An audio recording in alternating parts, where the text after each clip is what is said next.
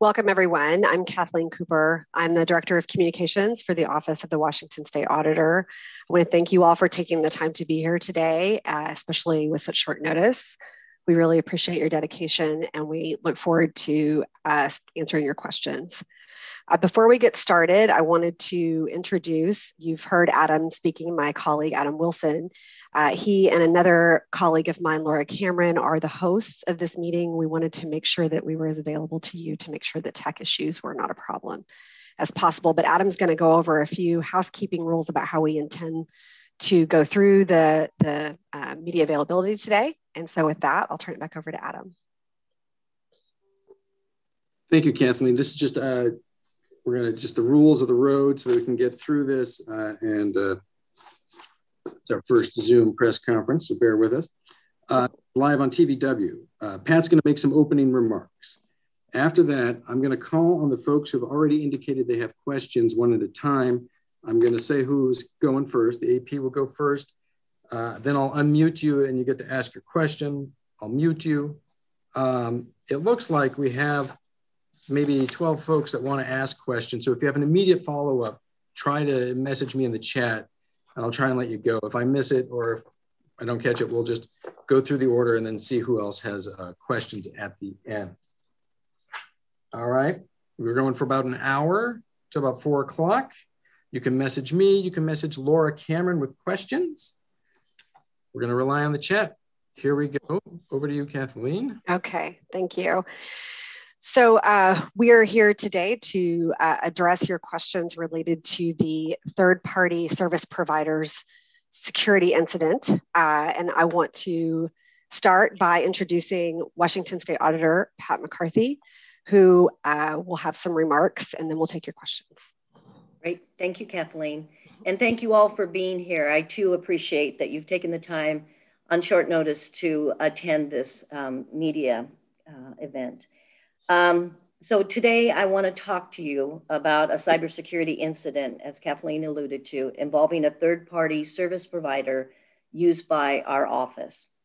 Although we will keep this high level, I want to emphasize that we are being careful with our words and the information we share. We want to protect individuals and protect government systems whose data may have been exposed. Most significantly to the public, this incident involves a large amount of ESD data on individuals. And I know Washingtonians are frustrated, and this will add to their frustration. Each individual who has been impacted by the earlier fraud at ESD is already frustrated. Everyone who has been a victim of cyber attack is frustrated with how often personal information can be attacked or stolen. I'm sorry to add to that frustration and worry. We are absolutely committed to doing everything we can to mitigate the harm caused by this incident. Let me give you a brief overview. We use a third-party service provider, Acelian, to transmit data files in our audits. In mid-January, Acelian announced it had a security incident in December. Upon investigation, we learned the incident allowed unauthorized access to audit records stored temporarily in Acelian's system during the file transfer process. The records include personal information as a part of approximately 1.6 million unemployment claims filed in 2020. Again, that's the number of claims. Our understanding is that the number of individuals affected is less than 1.6 million, but more than a million. Additionally, the incident may have affected personal information of a smaller number of people, including data held by the Department of Children, Youth, and Families. And it included non-personal financial and other data from local governments and state agencies. I want to be clear that we are providing estimates on our figures. We are reviewing files and the incident. I also want to be clear that the Employment Security Department did nothing to cause this. This was an attack on a third-party service provider. This incident had multiple victims. We at the State Auditor's Office are one of them. Based on news reports, we know other significant public sector organizations were affected by this incident. I'm aware that a Accellion spokesperson said that this involved a 20-year-old legacy product and that we moved to their new system, KiteWorks, after the breach. SAO and others across the globe rely on Accellion. We have used Accellion software for 13 years, and it has been kept up to date throughout that time. And we had almost completed the process of moving to their new system, KiteWorks, before we learned of this incident that involved SAO. The move to the new KiteWorks system was completed on December 31st. We paid for, we expected, and we deserved to have a secure system. We believed that Accellion was providing a secure file transfer product for the state of Washington. This incident is being investigated by law enforcement. Since we learned that our files may have been affected, we have been reaching out directly to the state agencies and local governments that provided this data so that they can take the steps they need to. We have been in contact with WATEC, the governor's office, the attorney general's office, and law enforcement. We are working as fast as we can to assist individual citizens whose information may have been affected. We have created a web page to offer the information we can share. You can find it by going to our site, www.sao.wad.gov.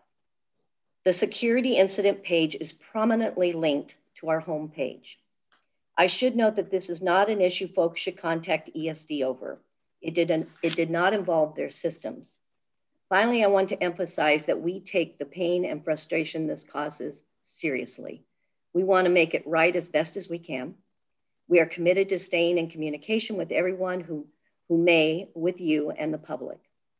This is an evolving situation. I know you will have questions and we will answer as best as we can. Transparency and accountability are our bedrock values. Still, I have to ask everyone, including the public, to bear with us. This is a challenging situation, one that calls on us to move as fast as we can, but also to be accurate, to be circumspect, and to be cautious as we work to prevent any further harm. I'll now take your questions. Or I should say Kathleen and I will.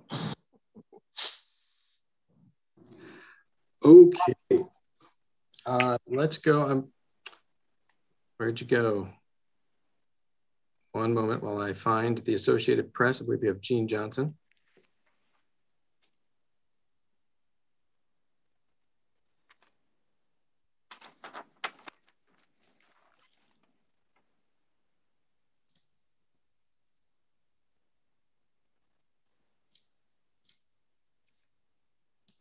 Do we have Gene?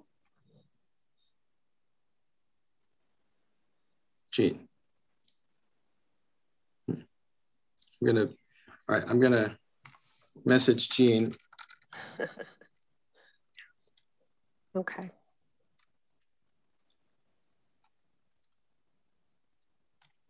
Oh, so as you all know, with the pandemic, we are communicating on multiple devices.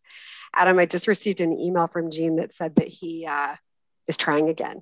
So I think we could move to the next person on the list and we'll come back to Gene. All right, stand by. We're going to go to Jim Bruner. Jim Bruner, I'm going to ask you to unmute. Thank you. Can you hear me okay? Yes. I guess I'm wondering, you referenced this older software product by Accellion. Did you have any reason to believe, Accellion has said they've been encouraging people to move to their new product, which you did, but did you have some warnings in any sense that this might not be as secure a product? And related, was there a need for the auditor's office to obtain and transmit such personal data to conduct your audit, such as, I take it, full social security numbers, driver's license information, and bank information? Yes. Well, first of all, let me say, absolutely not. We had no indication, no inclination that this product was not secure. As for transferring information, that's what we do. We do financial work, we do cybersecurity work, we do federal audits, we do state audits. We audit every governmental entity in Washington State. We have 2,300 government types in Washington State, local and state agencies. And that's what we do. We transfer large file transfers from a receiver to a sender and back and forth. That's how we do the book of business in the state auditor's office. And that's the way we've been doing business for many, many years. Oh, Adam, you're muted. Apologies. Jean, are you ready? I'm going to try and unmute you.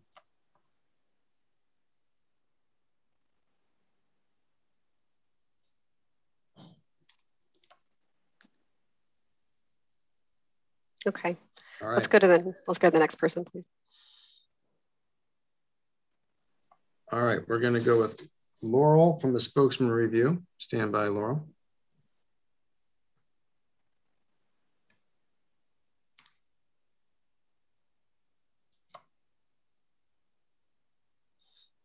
Hello, could you hear me? Yes. So I just want to, I guess, clarify and just double check. Quick question: the data from ESD was the data that you were collecting for the audit on their previous fraud situation, correct? That is correct. Okay. And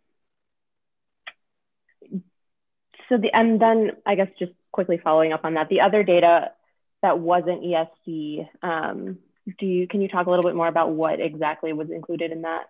Well, we're doing all that due diligence, and we're working with local governments that were impacted and state agencies that were impacted to ascertain all of the information that was transferred back and forth. Some of it could be de minimis. You know, we're meeting on this date at this time, and then we're transferring information, files back and forth. Some of it's more significant. Some of it is personal information that can include a wide range of things in the work that we do in the state auditor's office. And that's what we're getting our head around, knowing all of the things that could have been in those files.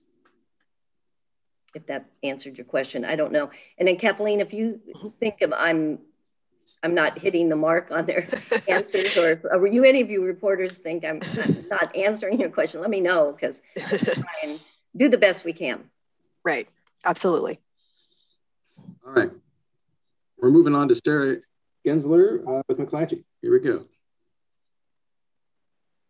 Hey, can you hear me? Yes. Great. Mine's just sort of a clarifying question about some information that's on the website and in the press release. So in this morning's press release, it says that the auditor's office first learned of the incident on January 12th and immediately took action to determine what files might have been accessed. And then in the statement on the office's website, it says it wasn't until the week of January 25th that Excellion confirmed to the office that your files were subject to this attack and provided information that you guys needed to identify what files were impacted. So can you sort of clarify that timeline, sort of when you initially found out and how this has proceeded so far? So the information that Excellion put out to us on the 12th was just a pro forma letter saying that they had a cyber or a security incident at Excellion. At that time, we did not know that SAO was part of the clients of Excellions at that time that actually had a hack or been compromised.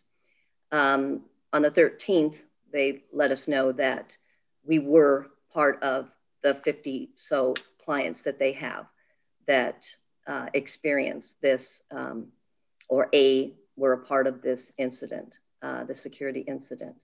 We didn't learn until the next week from Excellion that it also included these files that were from the ESD. And every step of the way that we had any inclination that we could be in harm's way, we contacted WATEC, which is the Washington cyber folks. We contacted the Attorney General's office. We contacted risk management. We did all the steps that we needed to do in order to get our head around what happened. We also proceeded to contact, once we got through knowing exactly who were the people, who were the entities that had this happen to, we began the process of reaching out to them to let them know what was transpired to the best of our knowledge with the information we were provided by a source. Yes, and Pat, I would add to continue the timeline that you laid out there, that it was only last week that we understood the nature of the data that was made vulnerable from the ESD. That was, and as you can imagine, as we've spoken with you all about it today, that was a very high order of magnitude, and that requires a much higher response. And so that is, as soon as we learned that that was what was affected, we had to completely scale up our response and work with, even more specialists and specialized, legal advisors and all of that kind of stuff. And so we understand that when people hear that the security incident, that we knew about it on January 12th, it's understandable to think that there ought to be some sort of notification very quickly, but it actually takes time to ascertain what had happened. And then there's notifying that number of people is very complex and requires a lot of assistance from our insurance company and things like that. So. This, let me just add, this is an ongoing investigation. Yes. All right, we're going to go now to Tom Bonsi.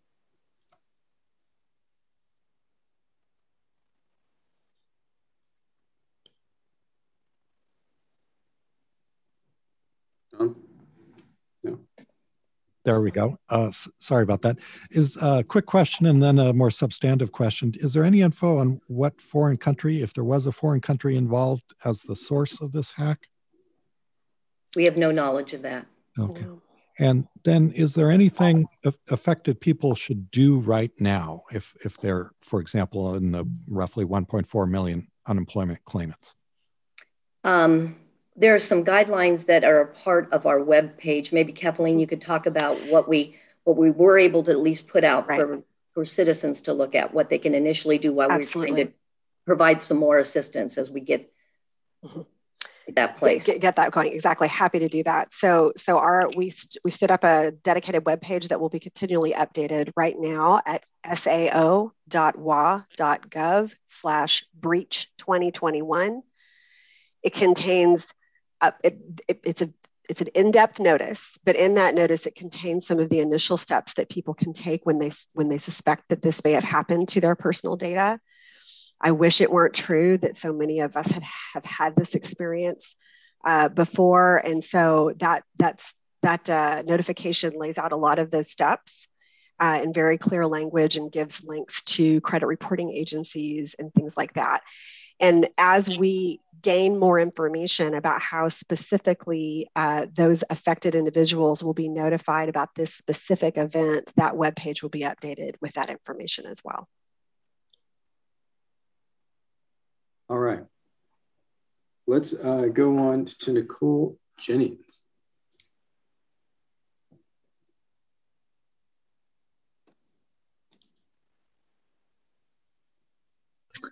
Hi there, can you hear me all right? Yes, I can. My question is, what is the scope of the damage here so far? I know it's an ongoing investigation, but I mean, what is the kind of thing that could have happened with this information? Is this the sort of thing where people's identities would be stolen or purchases would be made in their name? Or, I mean, what are kind of the dangers of what we could see happening here? And then how widespread is this? Which government agencies and which local government departments were affected by this? Well, let me say this. I don't have a clear answer on what could be who are the bad guys, what could they do, what they could do to a citizen. We all can read stories about what happens, but that's why we have law enforcement working on this, and Special Attorney General specializing on cyber attacks to be able to give us the information that we can give citizens to know what they can do to protect themselves. You know, we're not alone. I hate to say this, it doesn't make anyone feel any better, but we're not alone in having a breach or, you know, an attack of any nature. We have not heard yet from anybody affected by it, but that doesn't mean that it hasn't happened. I just want to make it clear we don't know that anything has happened so far. Now, I think I'm missing on one other question you had. No, I think one of the other questions that Nicole, that you asked is sort of the shape of the whole breach that affected SAO, and the answer is that investigation is ongoing. We don't yet know a full accounting of what has happened with this breach with Accellion. That is part of what we're doing right now and working with all of the partners that Pat has mentioned and the company to continue to figure that out. Our purpose today was, again, when we learned about this type of information that would affect so many Washingtonians, our purpose today was to make that public as quickly as we could within reason, to empower Washingtonians to take the steps that they need to take. But this is going to be an ongoing discussion, and we're going to work very hard to be as transparent as we can be while balancing that with security. We have individually contacted every local government that we believe is a part of this group of files. We have contacted every one of the state agencies who would be impacted as it relates to the files that we were given from Accellion. So the governments know who they are. If you're a local government and you have not been contacted by our office, then you weren't a part of this breach. If you were a state agency and you have not been contacted by our office to date, you have not been a part of this breach. But we're working on the information we've been given by Accellion.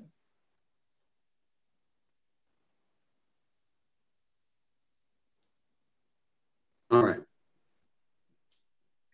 I am going to go next to Drew Mickelson. All right, looks like we got King 5. We're gonna, hang on a second. Apologies, everyone. That's okay. That's all right. Thank all of you for your patience. We have long admired the governor's staff. They're very good at this, and this is a new medium for us. Yeah, I'm going to jump down to.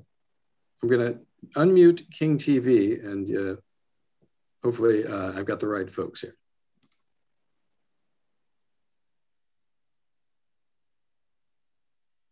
No? All right. Move on to Lindsay Sheldon.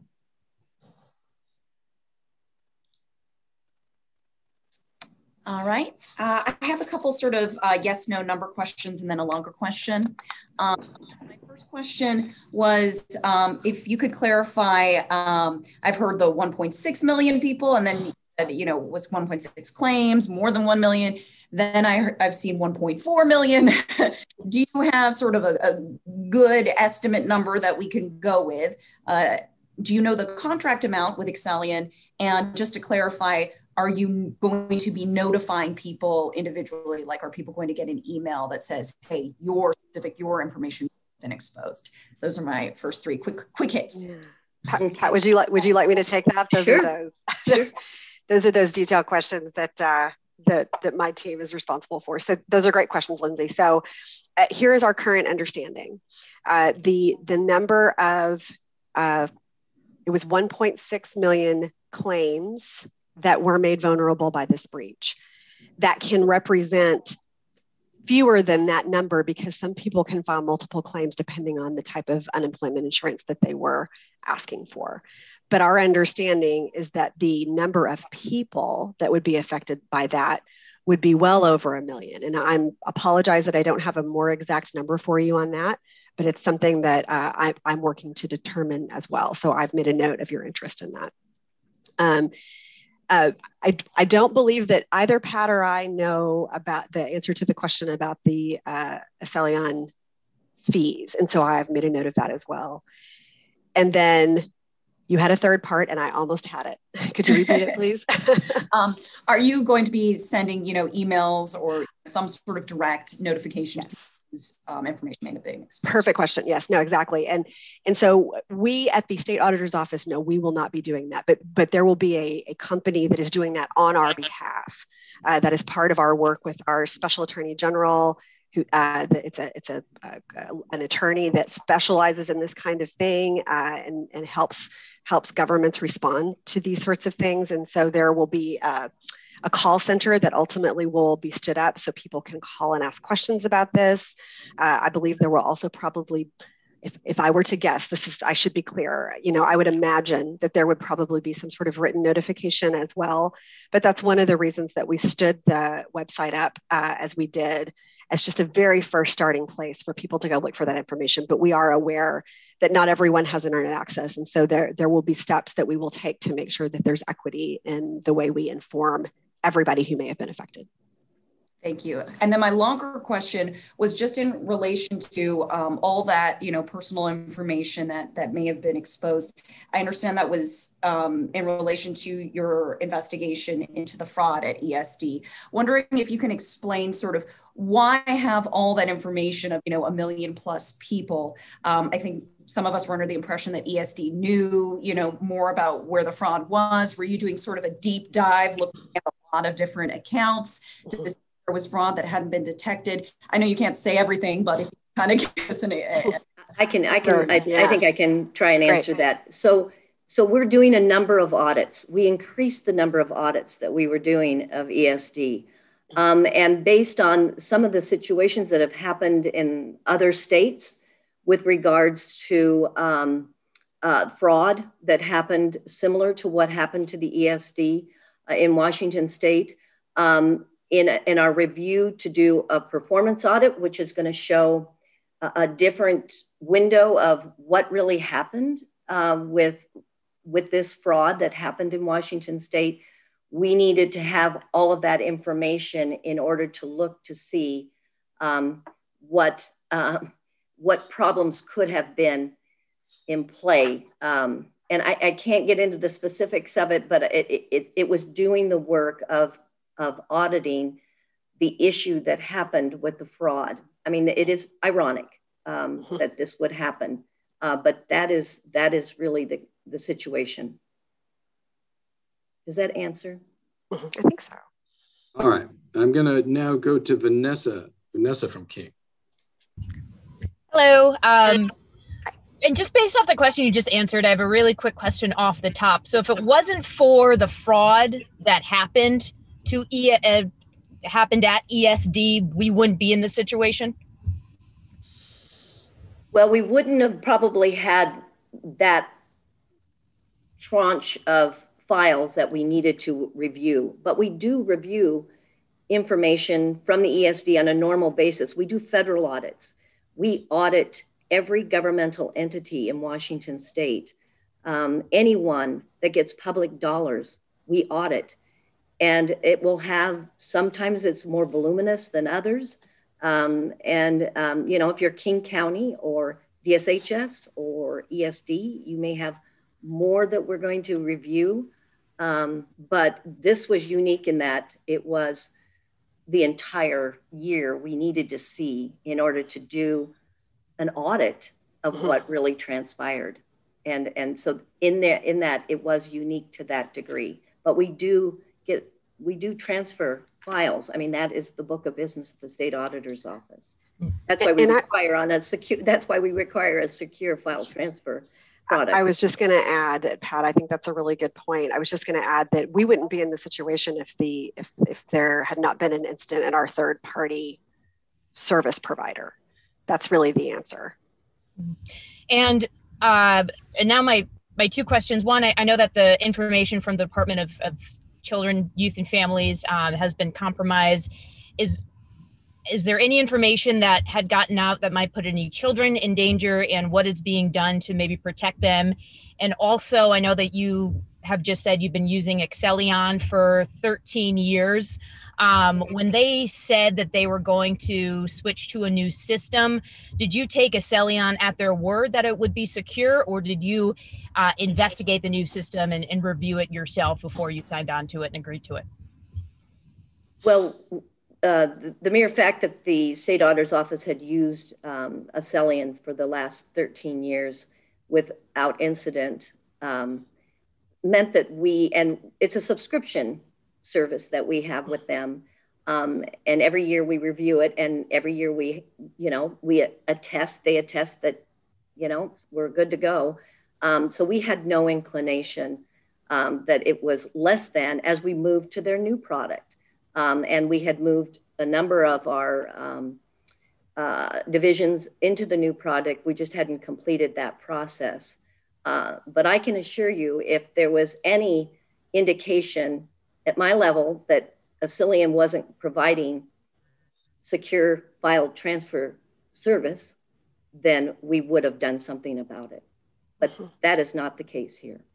And I think to your first question related to DCYF, obviously they are in the best position to answer questions about the specific steps that they're taking. But I can say at a high level that nobody takes that more seriously than they do. And they have had the information that they needed to be able to do what they needed to do related to that information. I think we are all chagrined by these facts and have done our best to give each of the affected entities the information that they need so that they could then take the steps that were appropriate for their role.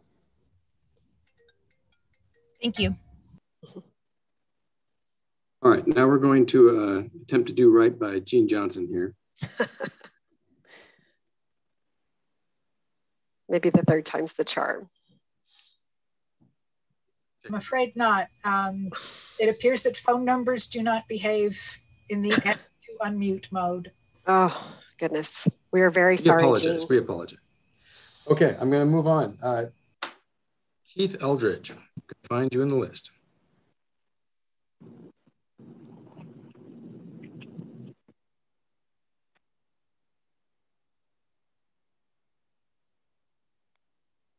You good, Keith? I see you as unmuted. I think you need to unmute Keith. This is Dan as photographer. No, I apologize. I have two Keiths in the queue.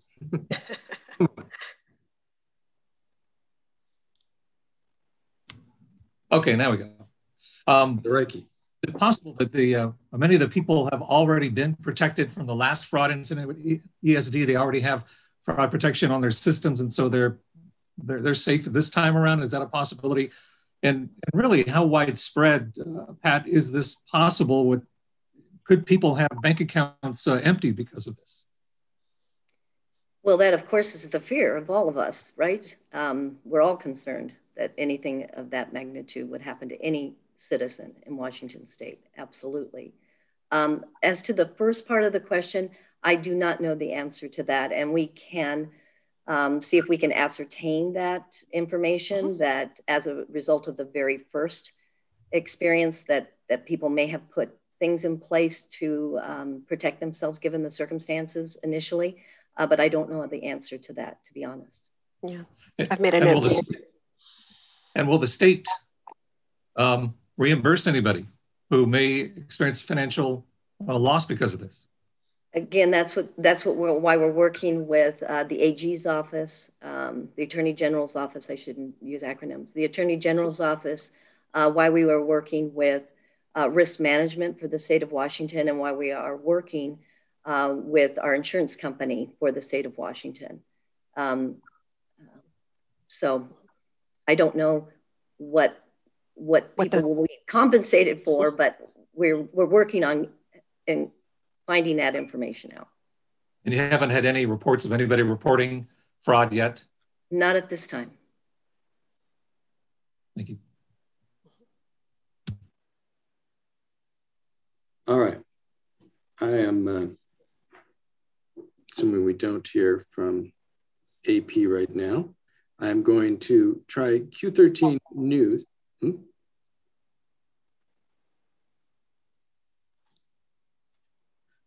Okay, sounds like I'm going to go to Q13. Here we go, hang on. Can you all hear me? Yes, kind of. It's a little bit choppy. Okay, I'll do my best here. First, we have a question from a viewer, somebody who's commenting on just kind of our post about this, wanting to know if the Washington State Legislature is going to provide free identity protection software. Now that state agencies were hacked and has lots of private information, Kat, you kind of alluded to this about the frustration, and many people obviously filing for unemployment likely don't have the funds to afford adequate or what they may deem as adequate security protection software.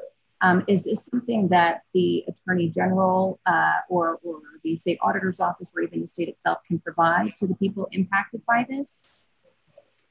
I don't know the answer to that, but I will tell you this, that at 7:30 this morning, we had a very good meeting informing the four corners, Republicans and Democrats, leadership of the House and the Senate, and their staff to inform them of this situation. And the state legislatures want to do what they do is to try and assist people, Washingtonians, to have good laws that protect them. So we didn't have that conversation, but that very well could be a conversation we have in the near future about what the state could do or what the state could provide.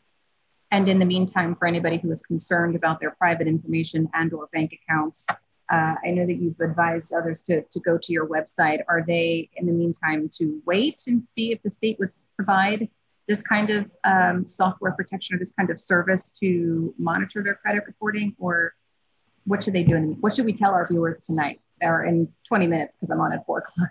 Well, I would tell your viewers they need to do to protect themselves if they can.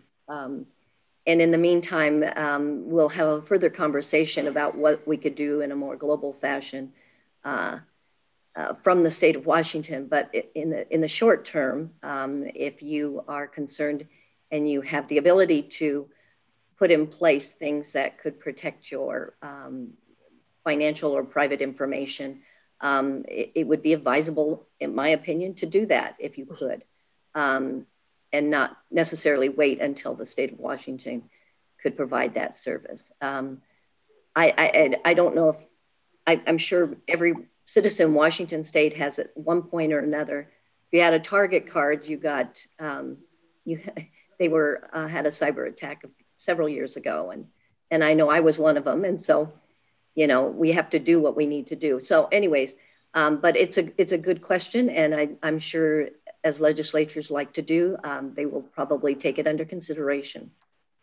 And last question. Oh, I'm sorry, Kathleen, go ahead. Oh, I was going to say, I just wanted to reiterate, I know, I really do recommend that all of you, on behalf of your viewers as well, take a look at that webpage, sao.wa.gov/breach2021. It has some of those initial steps that Pat was alluding to, things that people can do while we're still assessing who exactly needs to be notified and get more specific information. But there really is some good stuff in there.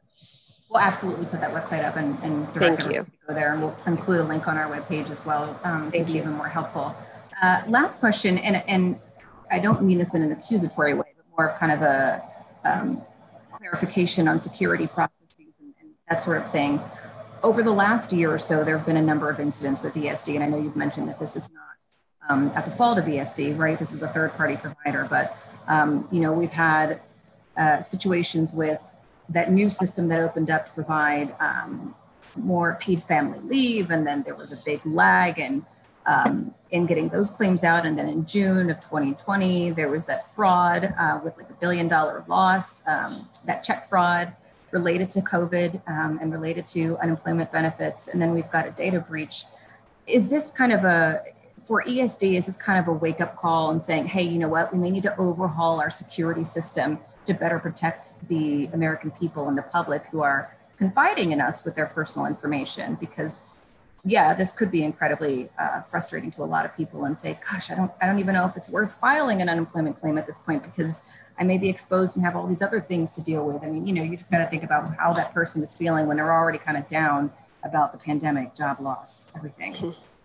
This is one of the things I would say. One of the things we do is we audit government, and we help them understand how you can avoid fraud and a negative impact in your systems. And we've had some big fraud cases in Washington State last year.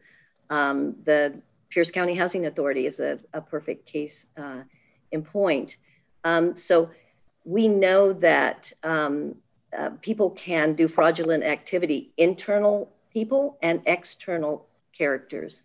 And that's why we do the work that we do, is to help provide information to local governments and state agencies on ways they can protect themselves and their clients and their customers. And that's the purpose of auditing, is to really help, especially with regards to financial, but we also do cybersecurity audits to help them know what those red flags would be, or what those things that they need to improve the security of the information they have. And the Employment Security Department is no different than any other state agency or those that have personal information. And in government, whether you're at the local level or to the state level, we have your personal information. I mean, and we are all committed in Washington State, those of us who are privy to that information are committed to protecting it. And we're vigilant, really, quite frankly. And that's why this is such it's a distressing part, because it happened to a third-party vendor that we believe was a trusted source for us to be able to transfer that information. Yeah, and I think to add on to that, I think it's completely understandable that the public's confidence may have been shaken. I think Pat and I both, and everybody that you would talk to about this, but I would really want to be clear that the ESD didn't have anything to do with this. This was an incident that happened at a third-party vendor at the auditor's office. And so I just want to make sure that that's understood as much as possible. There are public servants across the state of Washington who are working very hard, and this particular incident didn't have anything to do with the ESD. Thank you both very much. Sure. All right, we are now going to Sue Romero.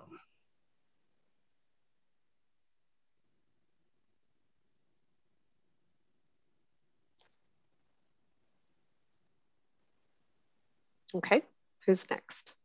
All right. Next would be, stand by, Andrew McIntosh. You're getting bumped up, Andrew. Here it comes. Good afternoon, Auditor. Madam Auditor, I should say. I have a bunch of questions. Excellion said in a statement to me this afternoon that they notified their customers of this breach on December 23rd. You've talked about January 12th, and you gave another date about when you learned how bad it was. When exactly did they tell you something on December 23rd? And did you know that they did not? They did not. They did not tell you at all. Okay, thank you for that answer. Second of all, when did you decide to migrate to the new Excellion platform? If you can, I don't have a date on that. I'm sorry to say. Kathleen, do you know? I do happen to know that decision was undertaken many months earlier. It was in the late summer that decision was undertaken, and that process began in the late summer, early fall. I don't have a date, Andrew, but I know it was generally in that time frame. Okay. They say they've been advising their customers for the past 3 years to migrate to the newer, more modern platform. Was there a reason why it took 1.5 years before you guys decided to look into it, and before it took another 6 months before you started to implement and migrate to the new platform? Well, I wish I had my staff here to answer that question because they would be the most accurate in an answer to that question. But I know as the former county executive in Pierce County, you get off legacy systems and you stay with something that you feel secure with and that works for you. And then at some point in time, you migrate off that. Sometimes that's initiated by poor service that, you may not want that service any longer. And sometimes it's initiated by the fact that your vendor may be going to a new product line. But I think it's important to know that we weren't told you're going to get poor service unless you move immediately to this new system. Again, we pay them, they take our money. We believe that we're getting a secure system, and we expect that, and the citizens of Washington State should expect that as well. Right. I have a technical question about where the data was breached. Was it breached on systems from your office, or is it breached on systems from Accelion's offices, and where the physical servers are present? Good question. Yeah, would you mind if I'm going to disappoint you, Andrew, because I'm going to share that is part of the ongoing investigation. We are still in the process of determining exactly what happened and when. And so that sort of information is going to be part of that accounting. And so we won't have that information today. Okay. Sorry, Andrew, I muted. Maybe we can come back to you after. I did have a follow-up from a clarification that came in here. Okay. Does the 1 million figure include just unemployment claimants or also unemployment fraud victims, state employees, and those connected to DCYF? So a clarification on what is included in that figure. Okay. So that figure is related, the 1.6 million is related only to unemployment claims that were filed during the period of January 1, 2020 to December 12. I'm checking that again. I think it's December 12, 2020. Through the year. Yes, I mean, through most of the year. So that number is not related to the DCYF number or anything like that. And I'm sorry, Adam, could you repeat the rest of it? There was a question about what the number included, and then there was another question. That was just a clarification on the 1 million figure. Is it just unemployment claimants or also including fraud victims, state employees, and those to DCYF? That's right. So I don't know the answer to anything but one of those categories. I do know that yes, I think many state employees were affected by this this particular set of data as well. So yes, the answer to that is yes. If they filed unemployment claims. Mm-hmm. All right, we have a follow-up from Jim Bruner. Okay. Auditor McCarthy, I want to follow up on the question I asked before, and you said several times here that the auditor, does audits and transfers a lot of information back and forth.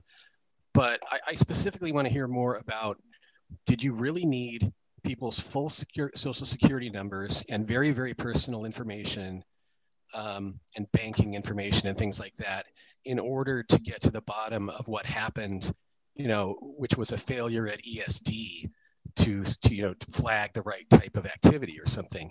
Was there any thought given to, or did ESD at any point say, hey, maybe you don't need all of this personal identifying information?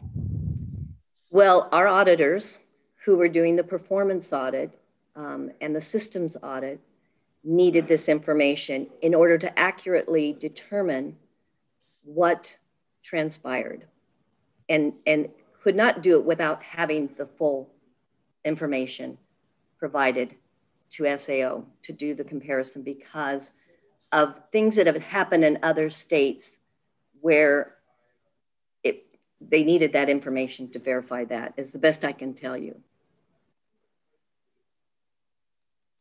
They couldn't do it with just a sampling, is the point. Adam, did you was there any other follow-ups? I thought Yes, I've got Jerry Cornfield with a question. Here we go. Oh.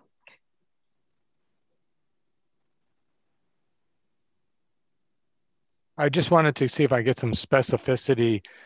Again, which law enforcement agencies are involved? Which local governments, given you do everything from sewer districts to big cities, how many and which?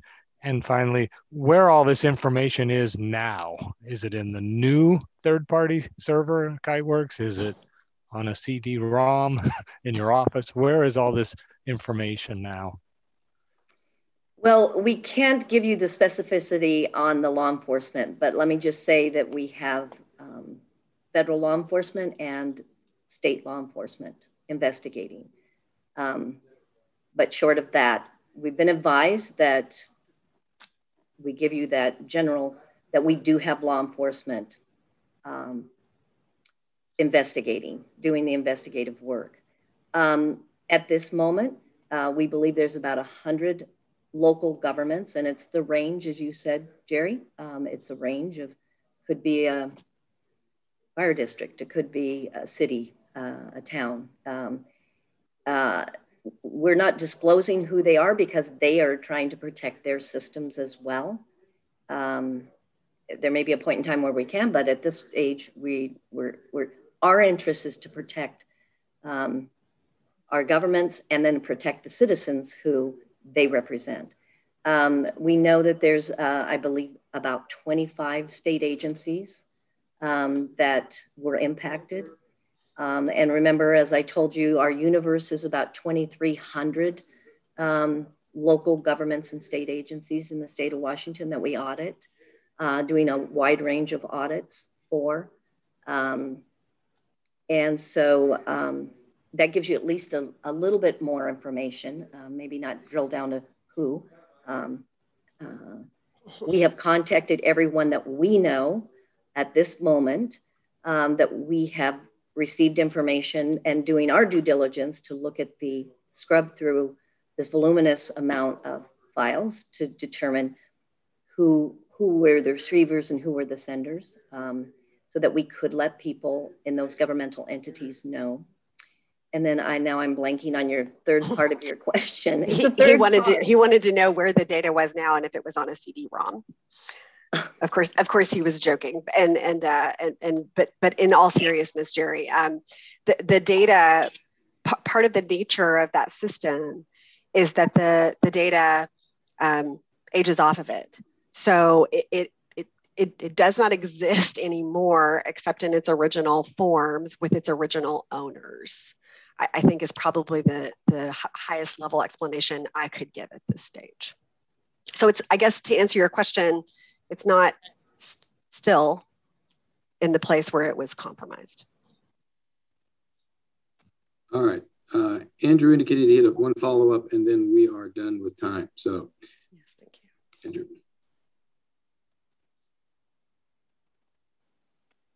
You're muted. Sorry. There we go. Madam Auditor, I'm curious as to why Washington State taxpayers had to learn of this data breach from you, when in fact Excellion seems to be responsible, according to your version of events, for it. They have not reported a data breach to the state of California, where they are headquartered. And so I'm just wondering why we had to hear about it from you and not them. I think that's a really good question to Excellion or for Excellion. I do know that two of the other